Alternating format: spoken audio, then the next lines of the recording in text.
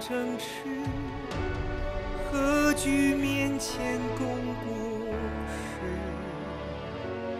事？江山渔火弯月，对酒当歌诀别。千秋如梦，回首时，已走远。过往空尽找不出，春江花月楼台头。当年明月今何处？换取翩翩惊鸿。历史的天空，留不住寒雨夜来风。岁月藏起一番番旧梦。曾经是千杯不醉，不可一世的骄纵，都被弹指一挥，消散成灰后空空。曾经年少英姿，欲穷千里的心动，被随手一扔，匆匆被尘封。被随手一扔，匆匆被尘封。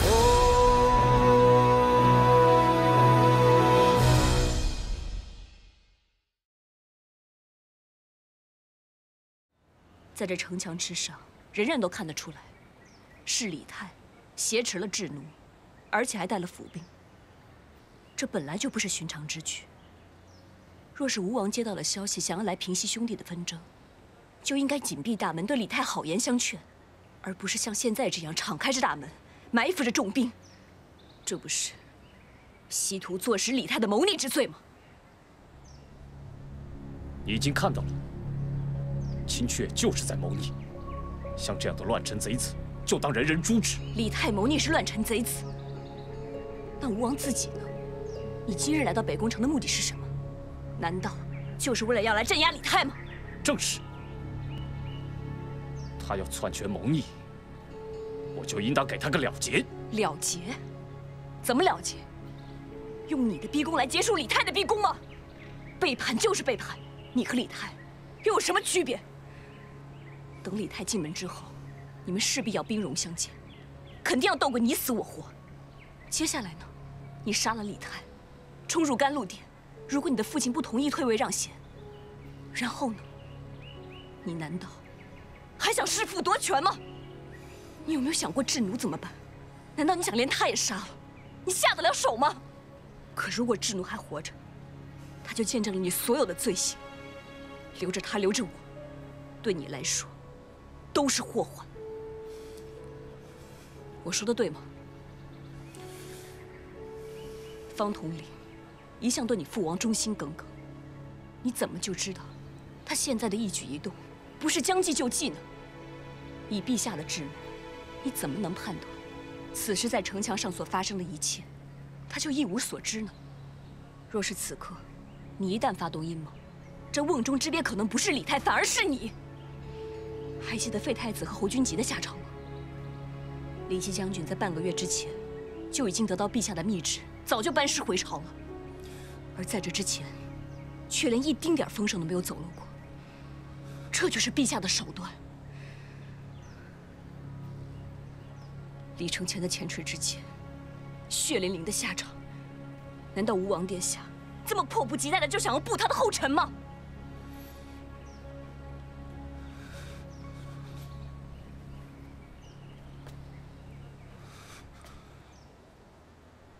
瞻前顾后，成不了大业。你知道吗？就是因为我不是长孙皇后的嫡子，所以这么多年来，父皇从来没有给过我机会。自古以来，就是成王败寇。你猜对了，今日我就是要赌一把。你想要完成你心中的大业？告诉我，你心中的大业是什么？做太子，然后当皇帝？没错。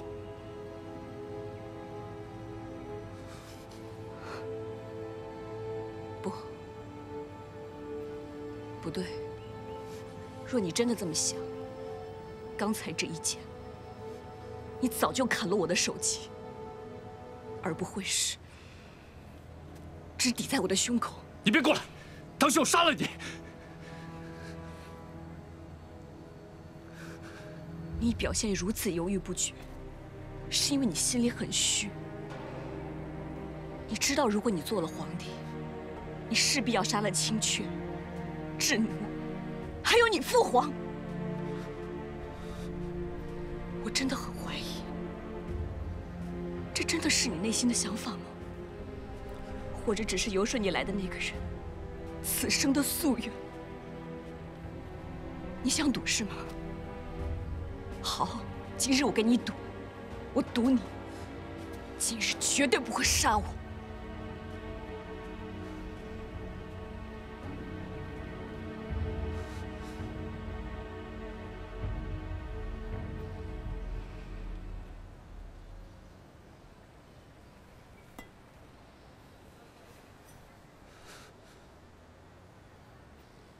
也许我此刻真的需要一个人阻止今日我将做的一切。吾望殿下，路都是自己走的，没有人可以帮你选择。大唐的将来如何，全在吾王殿下此时的一念之间。我记得魏大人曾经跟我说过，不问前程如何，但求落幕无悔。但求落幕无悔。但求落幕无悔。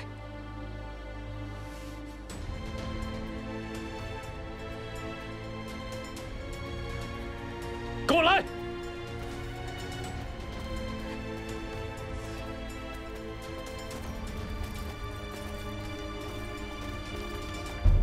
王爷，一会儿我下去以后，速速关闭内城门，让所有的居士在这严阵以待。没有我的命令，不许侵权妄动。我会在北宫门拦截侵权。一会儿，你便派一队羽林军从后面夹击，你们见机行事，先救下智奴。得令，去吧。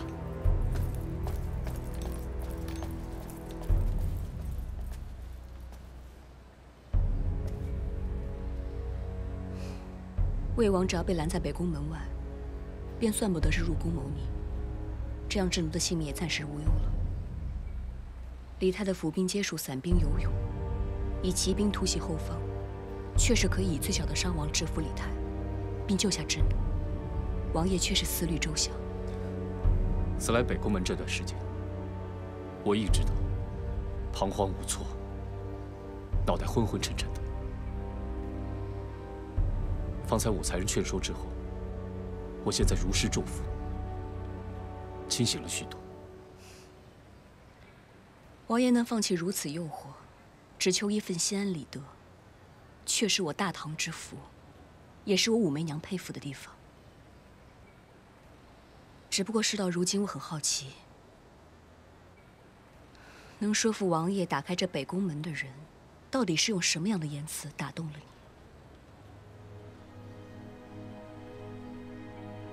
那人也自然有他的道理。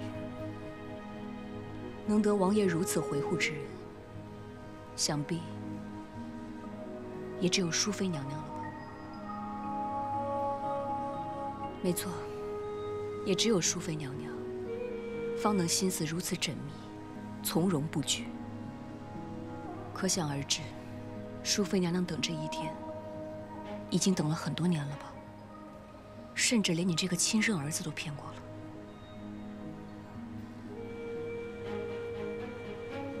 说实话，这么多年来，我也是刚刚才知道他的心思。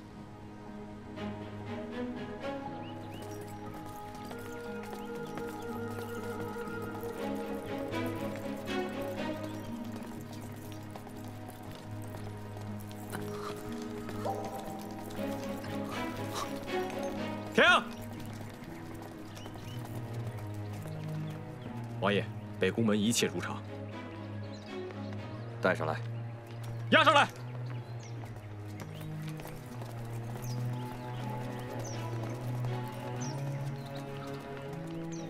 智奴，前方就是城门了。一旦要进入城门，你我父皇便绝无回头之路。你不要逼我，听哥哥的话。只要你答应我，永远退出楚魏之争，我便立刻放了你。智奴，还记得小时候吗？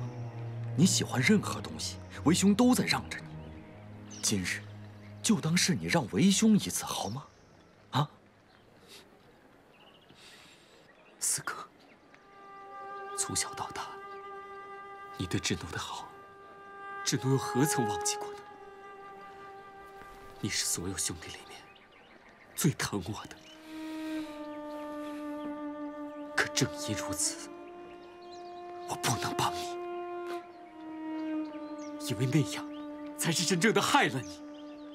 四哥，你听弟弟劝，你把这些人都赶回去，放了我。咱们兄弟两人携手去见父皇，负荆请罪，弟弟一定帮你求情。哥，你会求父皇降罪于我，便是敬我、爱我，啊？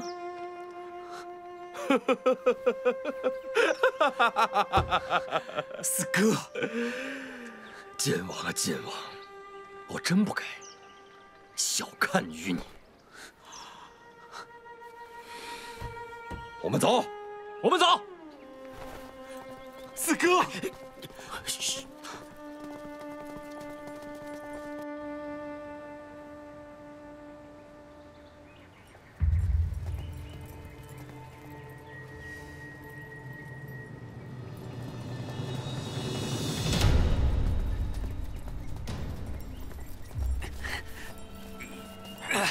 姐妈，我想此时如果能动摇其军心，便可事半功倍。王爷可问问李泰，太子金马一案，还有逼得太子谋反的幕后真正主使，到底是谁？都是他。不仅如此，他多半还曾与为妃勾结。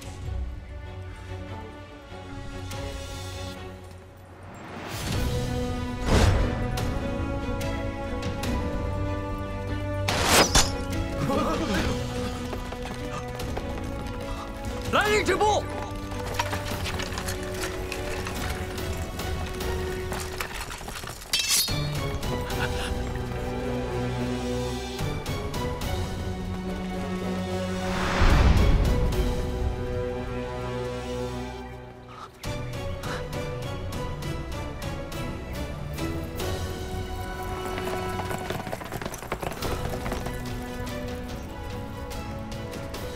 你们大胆！都给我从城墙上下来！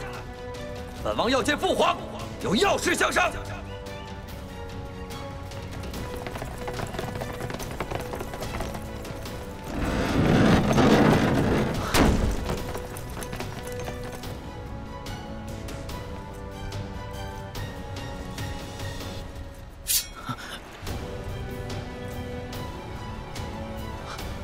三哥。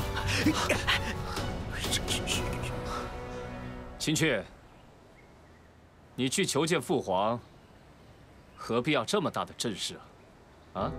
居然是你拦我！这北宫门何时轮到你说了算了？我的事不用你管，让开！我要见父皇。见父皇可以，你且先放了智奴，我就把宫门打开。有什么话，咱们兄弟三个人一起当着父皇的面去说。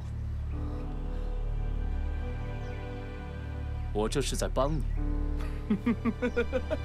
他会帮我，他会帮我。有什么不可以吗？我现在不想跟你谈个人的恩怨。你想一想，你现在劫持了智奴，带着你的府兵私闯进门，我就算是让你进去了，你自己想想看，后果是什么？武王，我不想跟你做口舌之争。就算是说不让我进去，那也是禁军统领程知节和方庆举说了算。何时轮到你在这里调兵遣将了？难道你想谋反？你又倒打一耙。我告诉你，我到这儿来，自然是奉了父皇的命令。我谋反，那我且问你，程前终身落下的腿伤，是因何而来？那个设圈套让他误以为自己被废，而走上逼宫末路的人，究竟是谁呀？什么意思啊？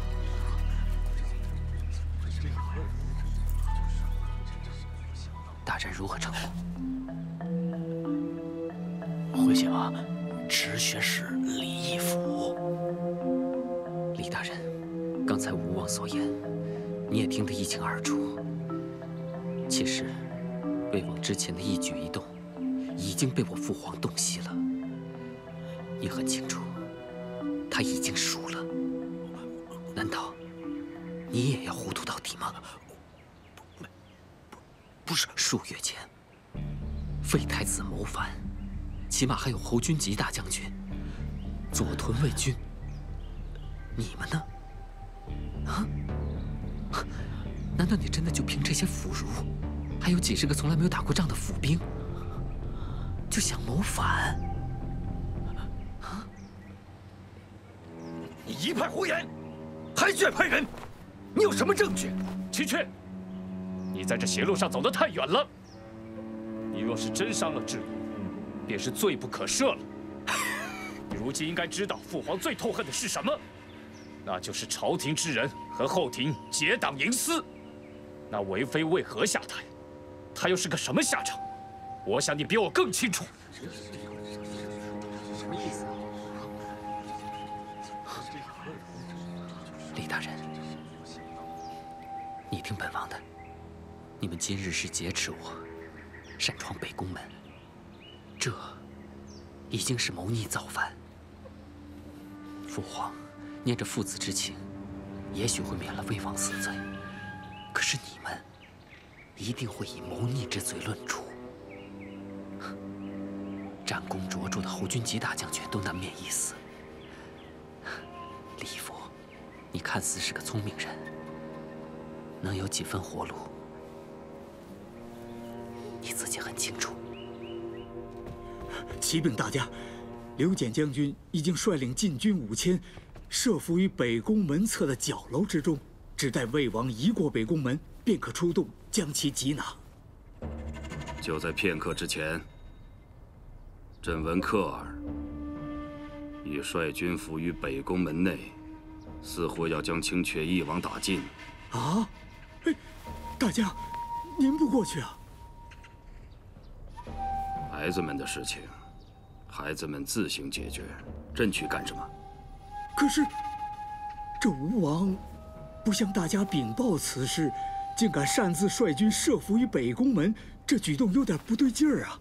大家您要再不过去，只怕这刀剑一动，王爷们伤到了，那怎么是好啊？若是这点风浪都过不来的话，那就不配做朕的儿子。朕在这里等一个结果出来。告诉刘简将军，他的禁军不许前去干涉，但是他们任何一方如果得胜之后进军太极殿，便视为谋反，拿下。是。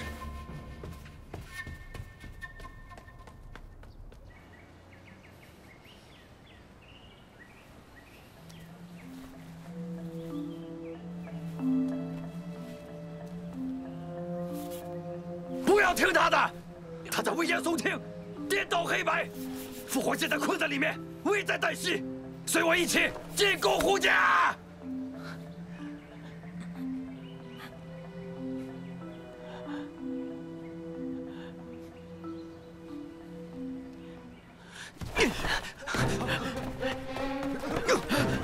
保护晋王！保护晋王！保护晋王！没事吧？没事。魏王爷，你挟持亲弟逼宫陛下，十分仁义之举，属下官再也不能追随你了，不能追随你了。李义府，你这个临阵倒戈的小人，我杀了你！王爷，是。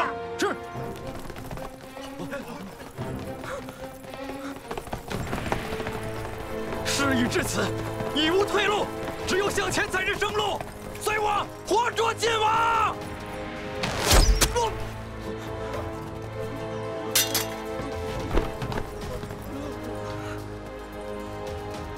放下兵器，否则杜楚客就是你们的下场。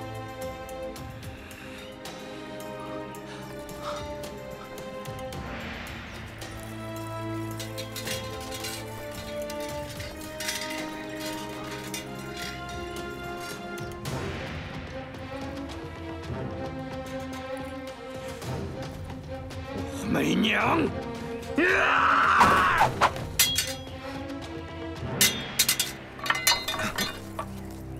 秦雀，你别再顽抗了，你应该多想想程前的下场。不，程前败于天时，而我输于人和。不知3刻，你将如何？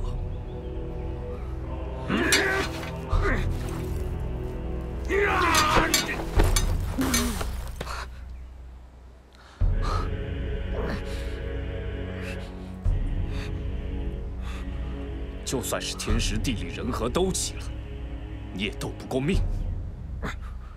只可惜，我力唐天下，迟早毁于我氏手中。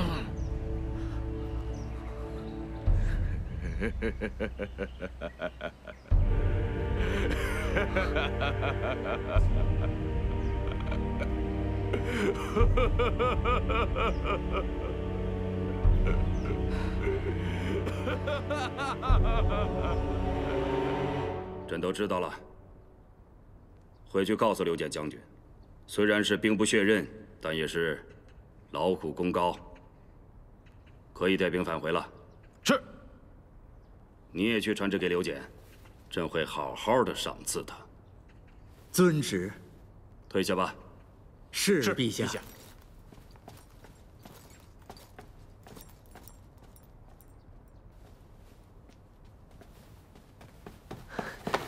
启禀陛下，方才吴王和武才人将一场灾祸化解为无形，3位王爷俱安然无恙。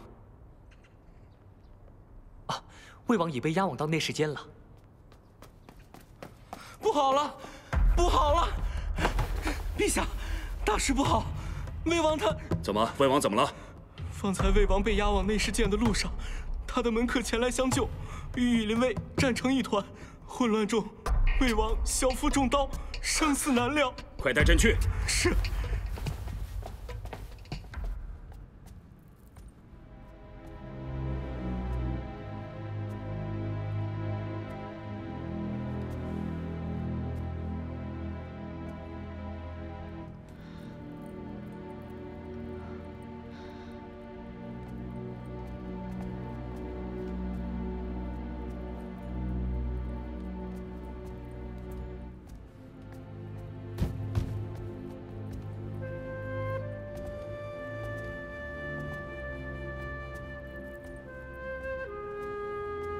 克儿，你为什么不听娘的话，把握着大好良机？你居然自毁长城！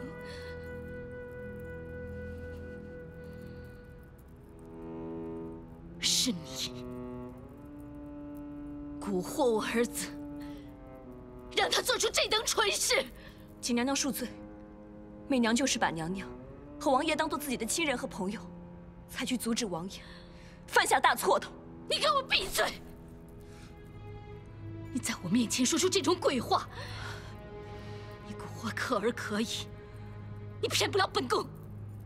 在你心里，一直想让晋王坐上皇位，因为他听你的。不，娘娘，不妃，不是这样的，所有的选择都是儿臣自己决定的。这个事情和武才人没有一点关系。儿臣站在北宫门之上时，心里豁然开朗。我在想，我这一辈子就算当不了皇帝，我也做不出杀害我自己亲人的事情。还有，儿臣只想日后每夜能睡得安稳。儿臣只是想在心安理得当中度过我自己的一生。亲人，亲人，谁是亲人？你分不清吗？王爷，王爷如今是要把仇人也当亲人吗？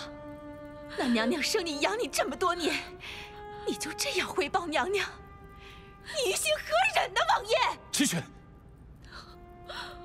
我从小跟你一起长大，这么多年以来，你为我母亲做的那些事情，你别以为我不知道。跟踪、打探、投毒、杀人，都是你。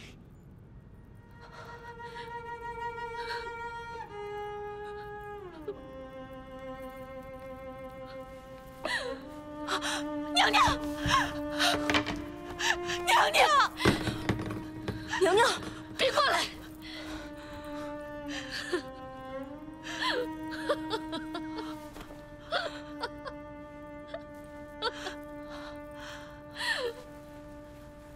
我生你养你20多年，为你挡明枪，防暗箭，蓄意为夷，与人周旋，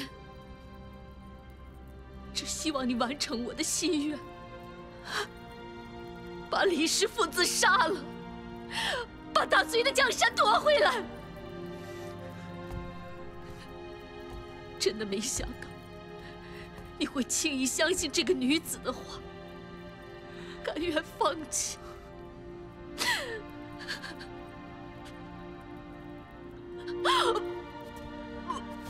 母亲，娘娘，你怎么了，母亲？母亲，我错了，我真的错了，我不应该把你养育成这个样子。你太善良了，弑父夺权这种事，你根本做不出来的。你不是我儿子，你不是我儿子，你是李家的孽种，孽种，孽种！母亲，娘娘，母亲，娘娘，母亲，母亲，母亲，你怎么了？母亲，王爷，你现在满意了吗？高兴了吗？你以为放弃一切就是为了娘娘好吗？那你知不知道认贼作父的下场？失去母亲的痛苦，你承受得起吗？你说什么？你说什么？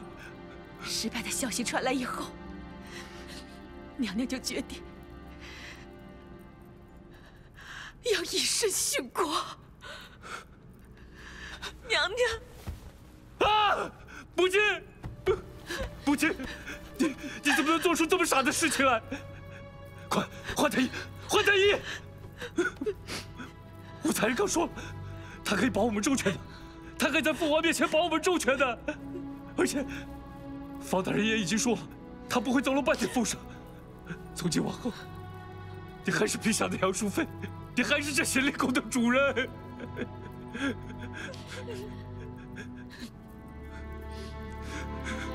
娘已经不知道怎么过简单的日子，可惜你心已不见。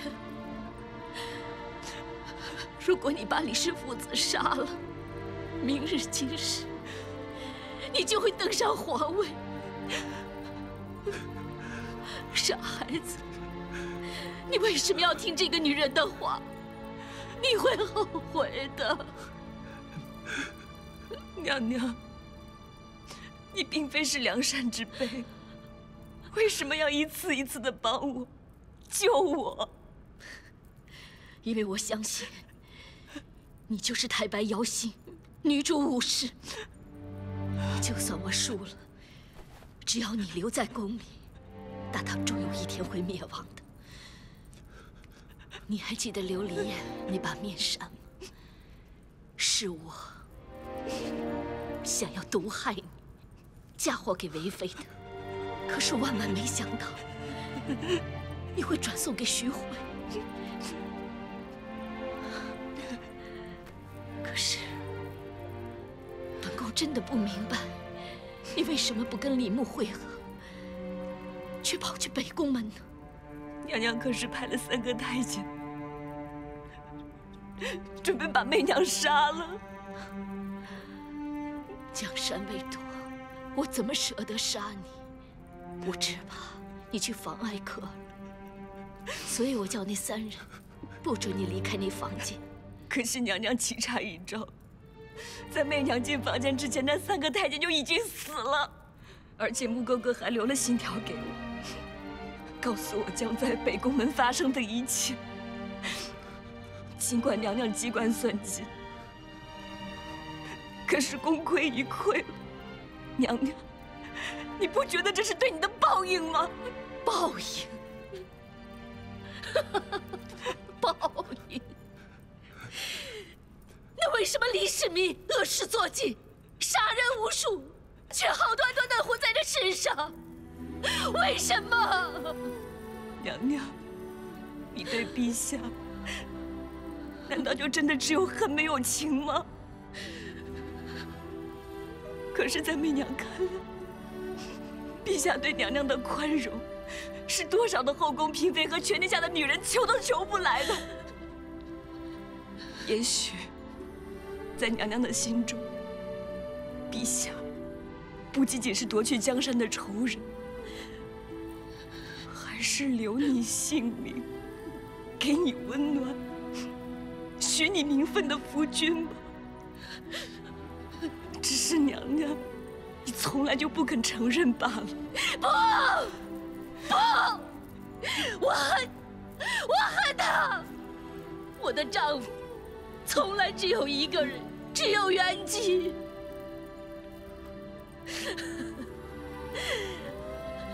丫头，我现在还没输，再过一会儿，李牧就会取得李世民的首级。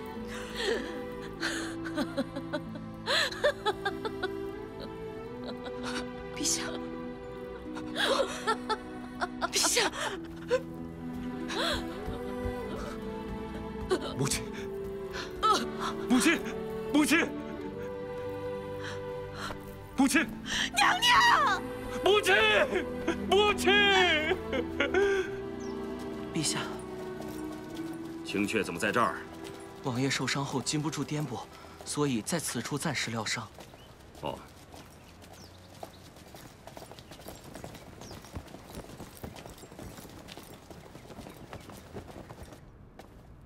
陛下，这边请。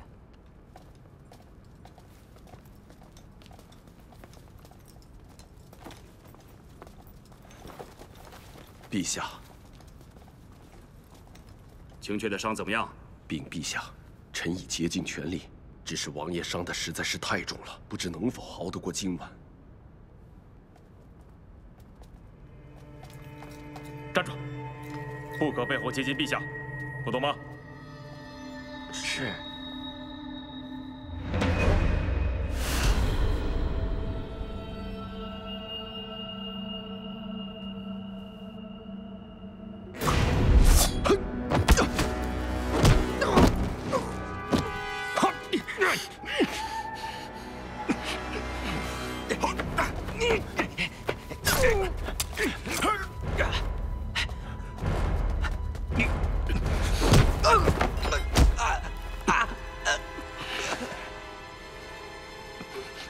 快动手啊！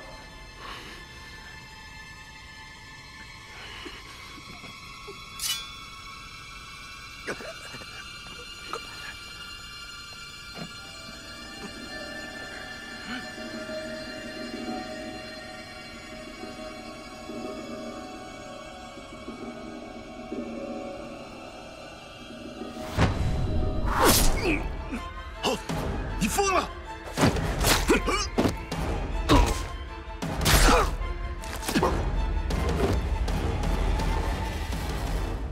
为什么要救朕？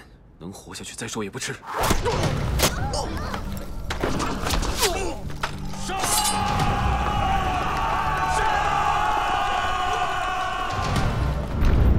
为复国大计，为大隋皇帝，今日在此诛杀李贼。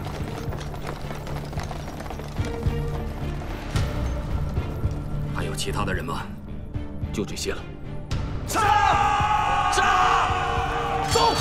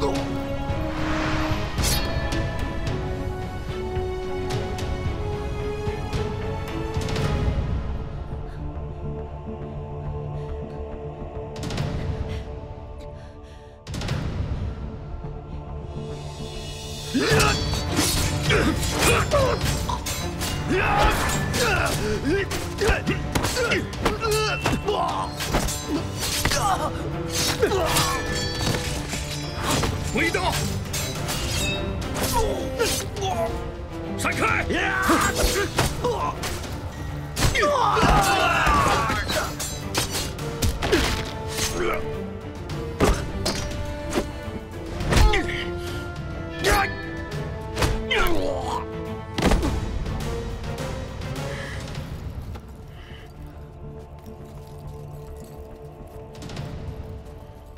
哎，现在可以告诉朕你的名字了吧？李牧。哼，果然是你。这么说，朕是在和一个来历不明的反贼后代并肩作战了？九泉之下，怕是没脸见爹娘了。其实，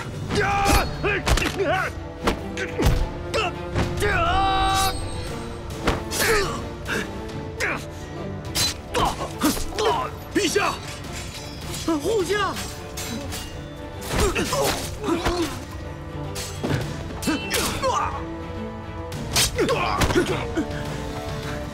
陛下，陛下，您没事吧？啊，永成，臣救驾来迟，请皇上责罚。没迟，只要朕还活着，你就没来迟。放下他，他不是刺客。快叫太医去。陛下，现在告诉朕，为什么要救朕？方才我好不容易控制住手中的剑，我杀了刺客，而不是你。既然你已经知道我是谁了，就应该知道我父母因你而死的时候受了多大的罪。其实我真的很想杀了你。不管你以前是什么身份，做过什么事，朕都赦你无罪。一切到此为止。你走吧。我要如意，要他跟我走。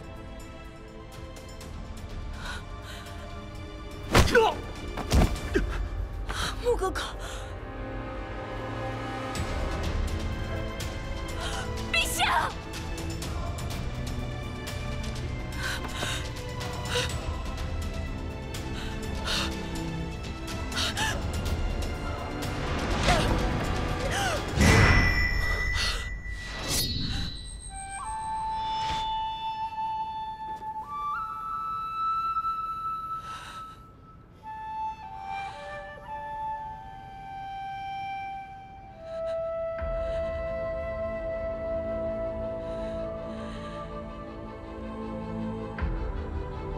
陛下，媚娘，你干什么？陛下，你放过他们。朕原本想饶了这小子，可他找死。闪开！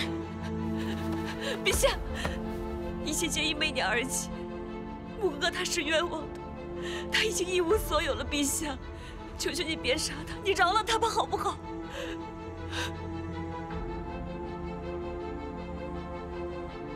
把李牧押入天牢。遵命。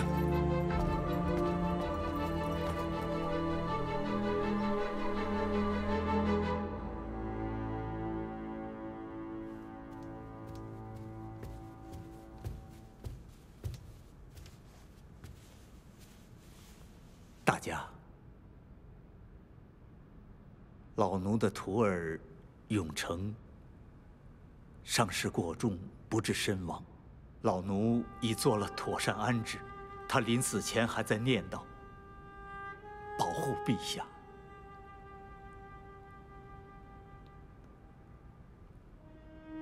多亏了他呀。今日可够热闹的，淑妃也走了。好好安葬淑妃，把她葬在昭陵，牌位上要写“仁孝恭俭帝女杨淑妃”之位。是，可陛下，这次的刺客多半与杨淑妃脱不了干系。罢了，科儿在北宫门上的选择足以弥补这一切了。就这样吧。是，陛下。启禀陛下，长孙大人和房大人他们已经到了。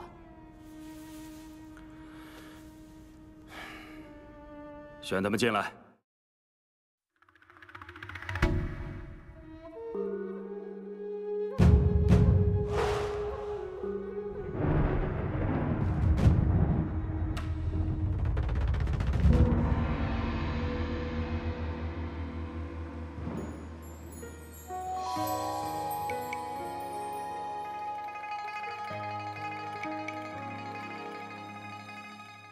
一生漂泊摆渡，临岸却孤独。